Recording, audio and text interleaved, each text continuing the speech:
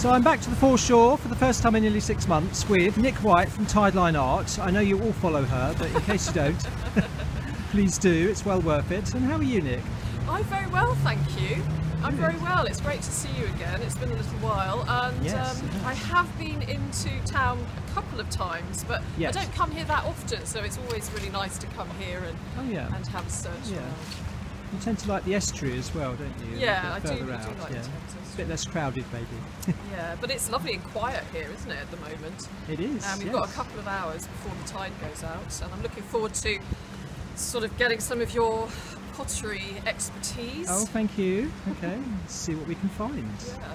Brilliant. Please remember to search the Thames foreshore and to remove objects. You must have a permit which you buy from the Port of London Authority. So there, I looked. The fabric looked old, and then I saw the thumbing marks, and it's the base of a Surrey whiteware jug, probably, with the potter has thumbed the edge of the base. So that'll be about 1350 to 1500. So straight back to medieval London. First bit I picked up. So Richard's already picking up pieces of history. Yes, what have you got there? Picked it up. Well, I noticed that fabric looked old because it's got little black and quartzy bits in it. And then I noticed the thumbing marks around the edge of the base. You can actually see where the thumber has thumbed the base up. And it's medieval Surrey ware, whiteware, buff coloured clay. About 1350 to 1500. 1350? Can I have a look? Yes, yeah, sure. 1350 to 1500, and that's actually somebody's fingerprint that comes from the 14th century, possibly. Yeah, that's the potter's finger marks, and sometimes you can get fingernail marks on the base, you know, where they've squeezed, and isn't that incredible? Just helps the pot to be more stable on a sort of rough floor.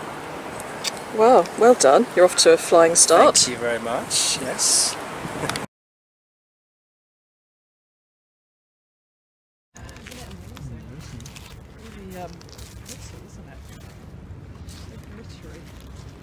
It is. Yeah, beautiful. The river looks wonderfully clean.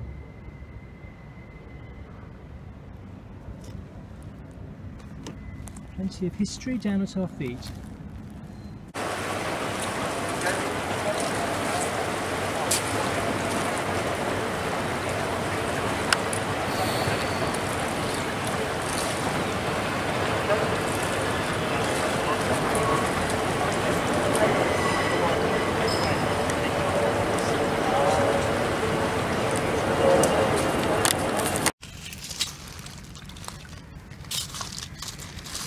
Constantly flicking bits over, trying to find something diagnostic.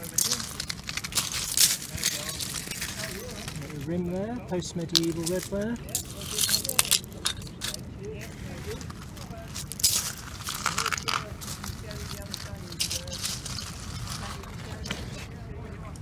Lovely day for mudlarking.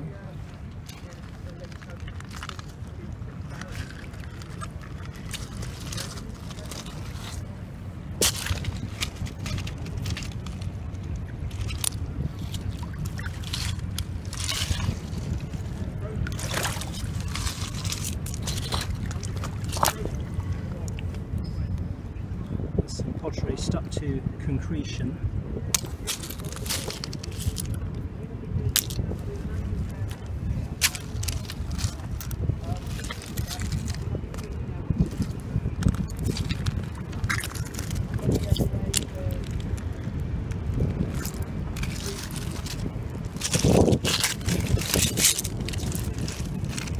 Pieces of clay pipe.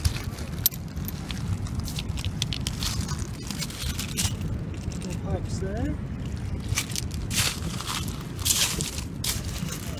Stoneware here. Oh yeah.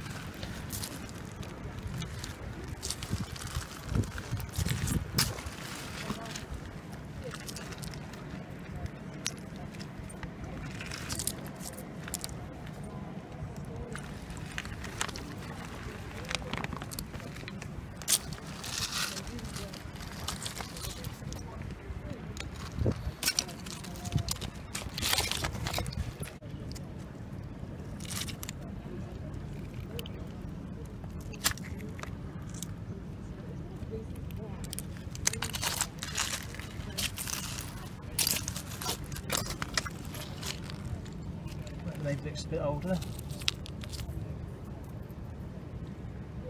Possibly grey ware, very river worn.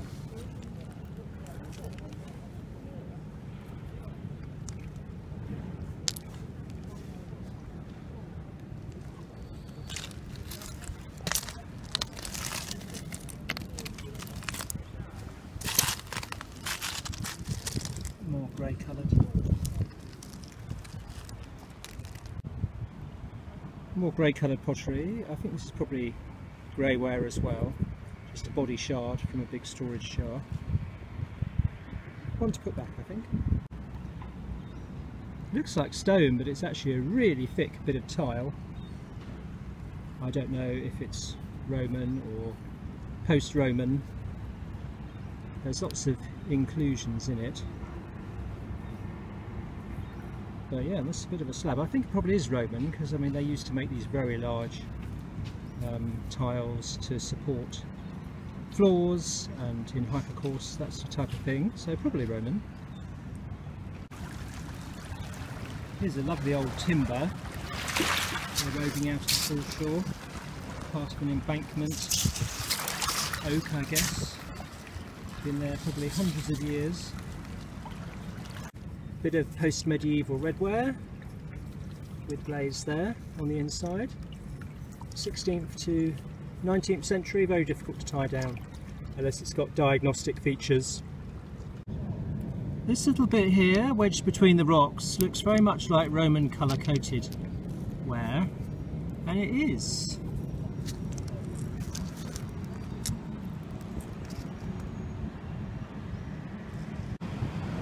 So it's a tiny piece of Roman pottery, colour-coated with a slip, and then they've trailed thick slip onto it to make a design. You can just see the back of something, probably the back of an animal.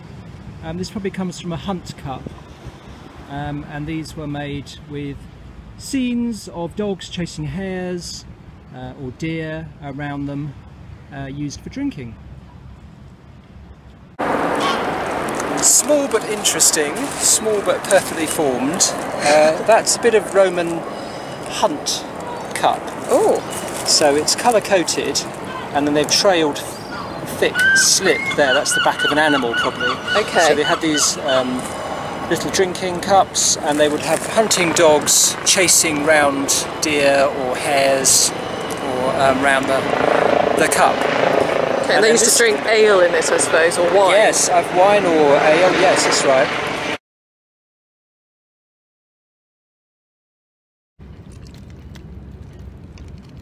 Moving along, there's an interesting green glazed bit of clay here. Let's have a look at that. Well, this is quite a nice find. From the fabric you can tell it's Surrey whiteware, medieval, 1350 to 1500, but it's got that lovely feathered pattern on it that they've scored into the clay. So they put it into the highly decorated jug category. So it's actually a bit earlier than I thought. The highly decorated style goes for about 1240 to 1350. It dies out about 1350, the time of the Black Death, strangely. So this might be Kingston ware, but that would have been a lovely jug with a lot of decoration covering the whole surface. A little bit of medieval pottery, but with some... Oh, hang on a moment, let's wait for that helicopter to go over there. How dare it? They know that we're busy filming. Yes, right, how inconsiderate. Yeah, my goodness, what's going on? Okay, right. So a bit of medieval pottery, you can tell by the fabric, but very thin, and it's got that feathering pattern on it. Rows of feathers going down a jug. So it's probably a highly decorated jug, which is a bit more older medieval, so sort of 1250 to 1350. 1230 to... Yeah, 1250 to 1350, that sort of age bracket. So the whole surface of the jug would be covered in these little leaves or feathers, and it would have made a very nice effect. Lovely, so it might have been on the table of someone a little bit richer than your usual peasant. Definitely a higher status thing, so like a tavern or an inn, or as you say, yes, merchant's house, the lord or lady or the bishop, someone like that to have his drink served out of. Oh, wonderful. Thanks, Richard. Okay.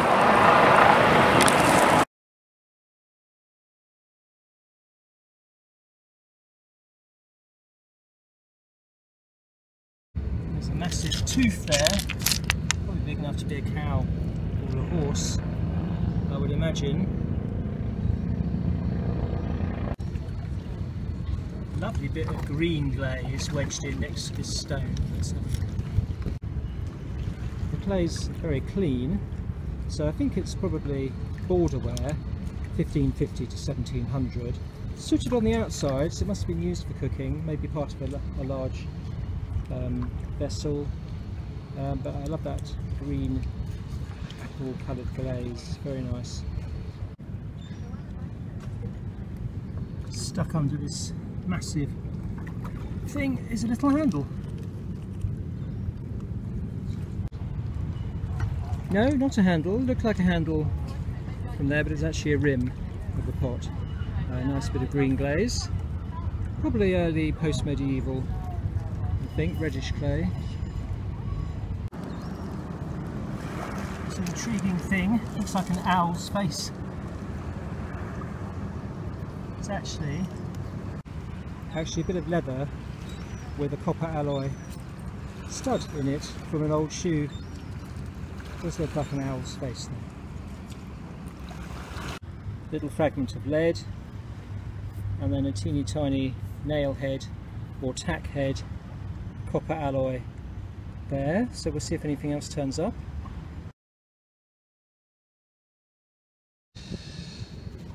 There's a really old bottle there.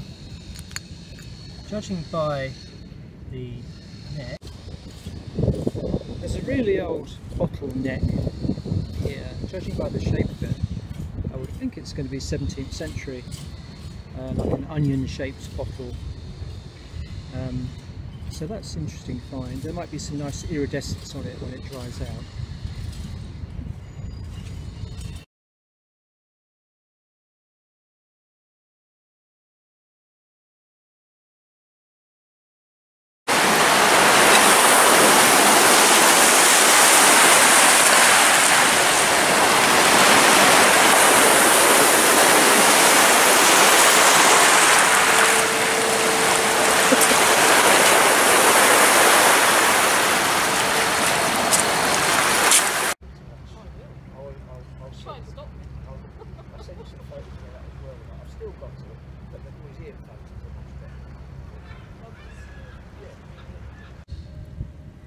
A bit of tin glazed earthenware, and the tin glaze is almost completely worn off this rim. Just a little bit left on the outside.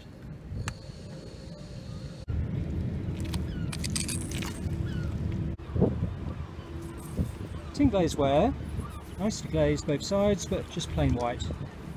Very functional, utilitarian stuff, late 17th, 18th century. Produced in large quantities, but you never see it in museums because they always show the posh decorated pieces. Well, here's something no one wants to pick up on the foreshore, Corona Extra. So hopefully wearing the mask on public transport I've avoided that. I guess they're going to have to rebrand their beer. Literally rescued from the waves, this is a bit of Roman kitchen equipment that no Roman housewife would be without, because it is part of a mortarium. So you can see these grits, and it's worn nearly smooth now, but these grits would have been proud from the surface, and you could use them, a large vessel with deep rim that you could hold on to, and then you could grind your fish sauce or your spices and herbs, and then it had a big spout to pour out the liquid contents. Some also are sooted outside, so the ingredients were heated as well to create dishes. But yeah, I imagine the last person to touch this was a Roman housewife who maybe said a curse when she dropped it and it shattered all those hundreds of years ago. So that's another bit of Roman London from the Thames this morning.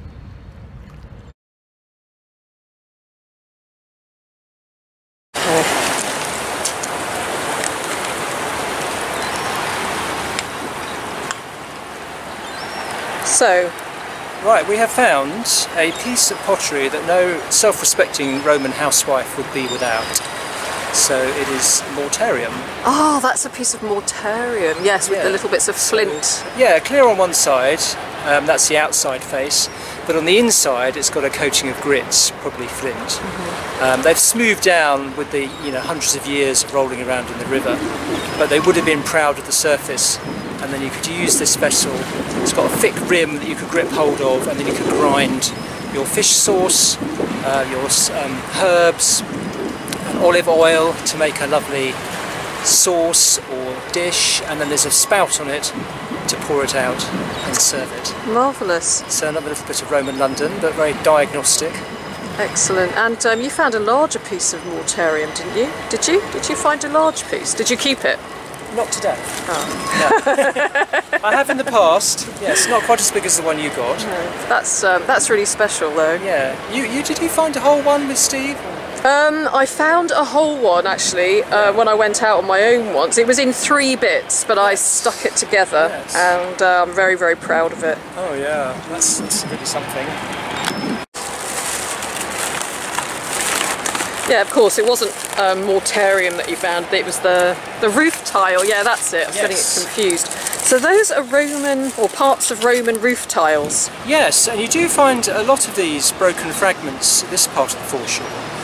So these are tegulae, so you have a tegula and a tegula, and you put them together on your roof, and then you have a curved tile which bridges the gap between the two and fits over the two rims there. Okay. And imbrex, and that makes your Roman roof, so you have layers of these going up. Very substantial tiles, so a complete roof is very heavy, it weighs tons and tons. Yeah. So you have to have quite a substantial building to hold them up. Simpler buildings were just thatched. Okay, so tegula. And, yes. So 2 tegula is a tegulae. Yeah, that's right. Yes. Tegulae, tegulum, tegular. Yeah. Your Latin lesson for today. Yeah. Excellent. So part of a Roman roof, just need to find a couple of thousand more, and then I can build then an we extension. could imagine that having a Roman roof. Yeah. Yes.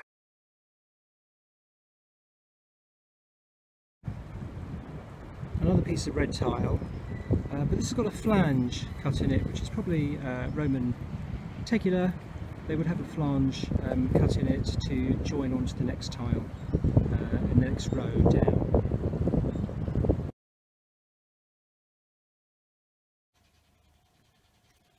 So you've often wondered, is my tile Roman or is my tile later, medieval or post-medieval? Well, here's a little hack. It's not 100% foolproof like all these things, but the fabric of Roman tiles is a lot softer, and so it's actually possible, especially when they're damp just after washing, to mark a piece of paper with them, and some of the fabric actually comes off, whereas the later tiles, harder fired, and you don't get anything apart from a scratch, you don't get anything on the paper. So just to recap briefly, Roman roof tiles, you have the tegula, which is the L-shaped one with the rim, and 2 tegulae fit side by side, and the imbrex is the curved tile that fits over them, and at the edge of each of the tegulae there is a flange cut out, so each row will slot in to the next row above and below on your Roman roof.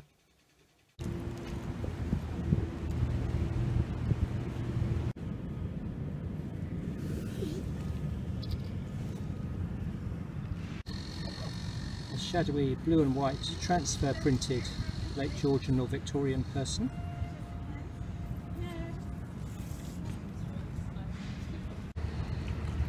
Surprise, surprise, some willow pattern, transfer printed, the most common pottery design, late Georgian, Victorian, iconic symbol of the English interpretation of Chinese style. A few feet away, another bit of probably Victorian stoneware, a bit later maybe, it looks like a Bristol glaze, something Hipson, TTE, Charlotte, another mystery from the Thames. Well, it's an earring, but it's not very old or very interesting. Certainly not silver, or probably even silver plated. Just a hoop one. And here, someone's been having a party, I think. There's a whole lot of these nitrous oxide gas canisters that people use for illegal or illegal hires. Nice little bit tucked in the rocks there. 17th century clay pipe bowl. There's the spur and the bowl there, but it is broken. So although interesting and old, I'm throwing him back for another time.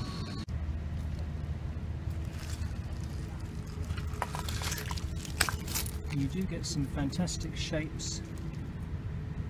It's probably part of scaffolding, that's iron. But eventually they all blend into the same sort of colour. Bits of paving stones, concrete, brick, rolled around, the edges are softened and they become part of the river. Slate tile, clay roof tile, pottery, little bits of blue and white, bone, stoneware,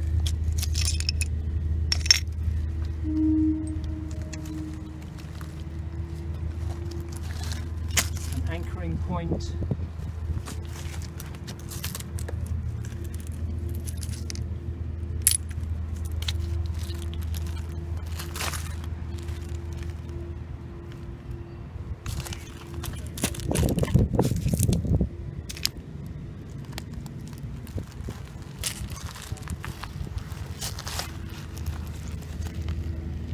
tin glaze there, glaze nearly removed by the action of the river and time, which wears down everything.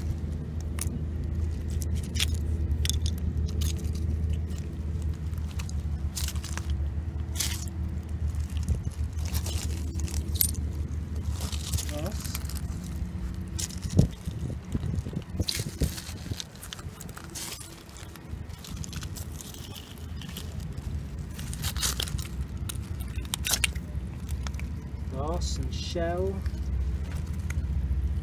iron nails, the debris of 2,000 years of civilization.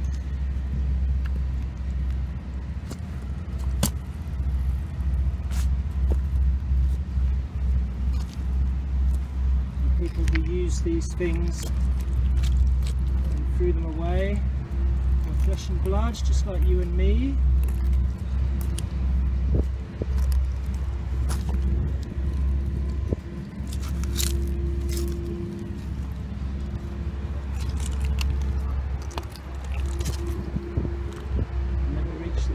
We could go no further.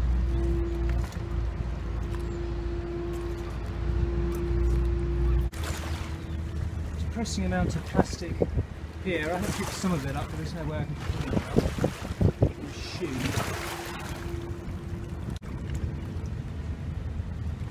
Well, there's another 18th century clay pipe stuck in there with a reasonable amount of stem. So yeah, that big bowl, 18th century, no maker's mark. Oh hang on, yes, this is the maker's mark on it, sorry. It looks like IS, which would be, if you hold the bowl away from you, the I would be the Christian name and the S would be the surname of the maker, so maybe I would also be J. So something like John Smith, so a fairly common combination of letters, I feel.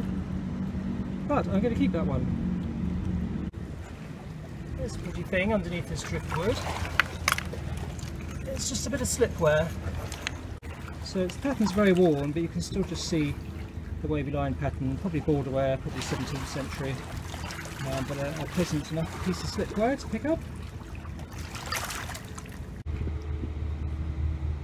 I think it's a piece of porcelain. It doesn't look Chinese, it's not quite blue enough, but it's got some nice decoration on it. Tendrils, vines, or snakes maybe.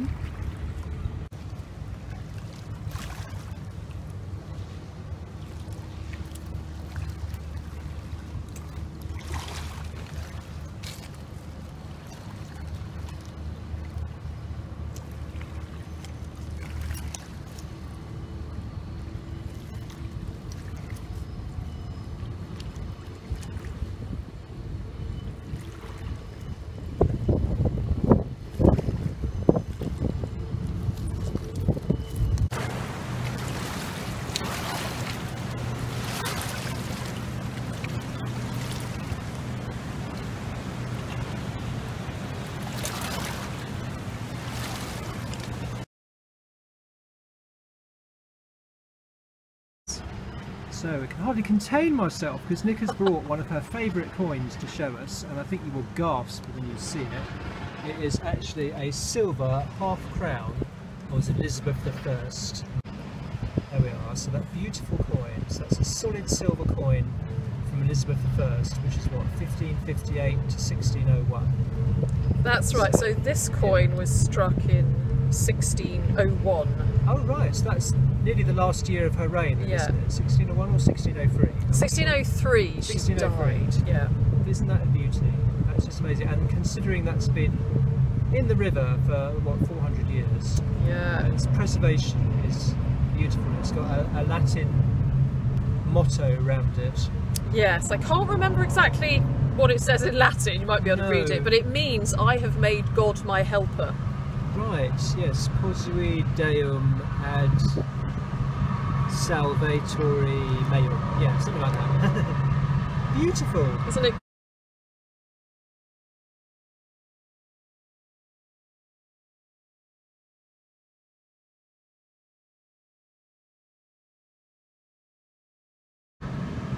Because he fought in World War One. Oh, I see, so you actually managed to do some... Oh yeah, I found his grave.